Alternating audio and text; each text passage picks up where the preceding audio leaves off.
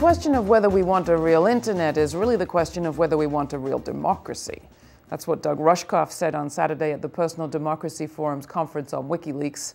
Real democracy comes with messy things we sometimes don't like, and one of those is getting a boatload of attention. What seems to be becoming most provocative of all, a distributed denial of service attacks on companies who've taken reprisals against WikiLeaks. Dutch police just arrested a 16-year-old boy for taking part in pro-WikiLeaks cyber attacks against MasterCard and Visa.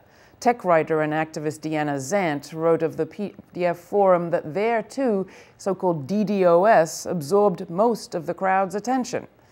People might be afraid of giving a stamp of approval to DDoS as a political tool because it would make it okay for their political enemies to use it against them, Zant suggests. But while we debate freedom on the internet and the possibility for fighting back on the web, we often move away from the bigger point.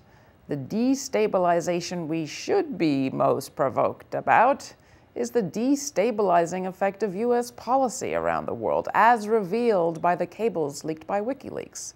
Covert wars in Yemen, Pakistan, the Middle East, pro-corporate intervention to scuttle climate talks.